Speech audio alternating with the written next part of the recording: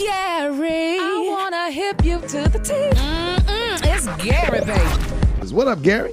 Good morning, Ricky. Good morning, America. Good morning to you. It's Tuesday, a beautiful, beautiful day in the neighborhood. And here's what's happening in celebrity news, y'all. They say she used to have a house, but now she got a home, honey. Former Real Housewives of Atlanta star Miss NeNe Leakes, y'all, just purchased a luxury condo, y'all, in Atlanta's ultra-luxurious Waldorf Astoria residence. Now, according to MTO News, y'all, they're saying, y'all, that the former reality star recently sold off her mega mansion after her late husband Greg's death. Now, according to reports, y'all, they say NeNe dropped a mere $1.85 million for a 4-bedroom, 5-bathroom, 4,045 square foot condo in Buckhead High-Rise Hotel. They say, which she also has a limited number, which they have a limited number of exclusive condos. Now, they're saying, y'all, that NeNe and Greg lived in a 5-bedroom, 7-bathroom, 9,791 square foot home on a golf course in the city of Duluth since 2015.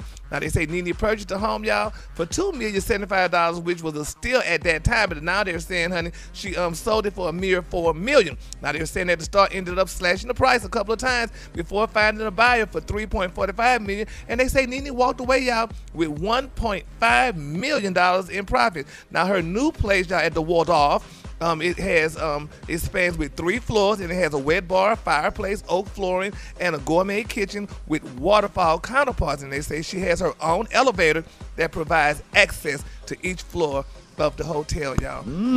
But I mean, is that good? I mean, she didn't. It's like she's slumming because she had like 5 and 9 bathrooms or whatever. Now she got down. She don't need all that. She probably don't got the kids there no more, and it's just her. That's good. That's cute. 3 floors, that's cute. Really? I don't know, because if you're coming from a big old mansion and stuff, and you got to share stuff with other people, I don't know if that's a good look. But what other people? Other people in the building. I mean, it's not just her building. But now they do have those elevators that'll drop you off right at your floor, and your floor is like it drop you off not on your floor, but it drop you off at the front door. It's like your foyer, right? Elevator opens up, and that's your foyer, and only you could get to it. Right. They do have condos set up like that. Oh, that's really? Nice. Yes. Oh, yeah. Well, that's grand, honey. And then you decorate your foyer how you want it. Oh, really? And it won't open on no other floor. Oh, yeah. I've seen it. Oh, well, congratulations, then. Well, she's doing good, then. All right, then. When I was, because I do DoorDash part-time. Yeah. Oh, okay. Then, yeah. I was wondering how you knew about that. Okay. Yeah. All right. Moving on in other celebrity news, y'all. Speaking of doing good, honey, a lot of people are talking about this, and some people kind of a little upset with R&B singer-songwriter Miss Mary J. Blige. I heard the latest what's going on in her life.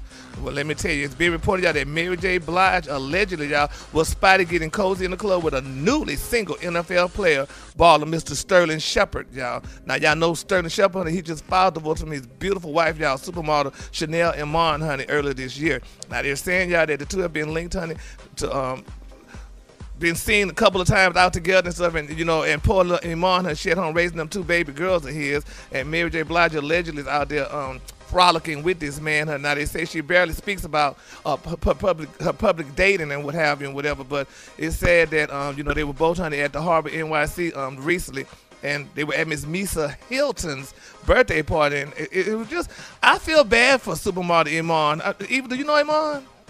I do know Chanel. Chanel, I mean. Yes, but why do you feel bad? Because that woman, honey, if Mary J. Blige is allegedly with her husband, they seemed like they were madly in love. They were a young couple. They filed for divorce, Gary. Well, Have you heard the reports? Yeah, they filed for divorce, but that woman that man is 28 years old and Mary J. Blige 51.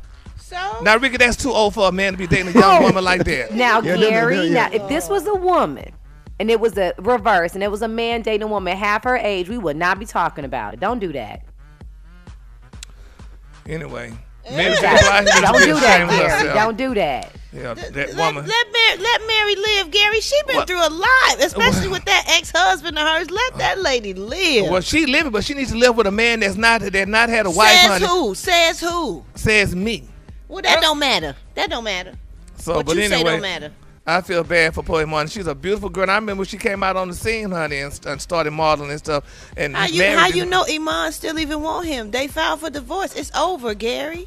Well, yeah, it ain't over yet till it's official. But here, if Mary sitting there messing with the doggone man, she probably won't go back to him. She just needs to go back, honey, and just get her somebody single and leave this young man alone and let him be with his wife and his children. They got he's two. going to teach Mary J. Blige how to dance, and they're going to be enjoying each other. Having a good life. Yeah, I mean, no, I'm just joking. You know, Mary J. Blige be a little, just slightly off beat. She got her own style. That's her style. That's her style. Yeah, leave the queen alone. Leave the queen alone. Her and Lil' Kim have a dance-off versus.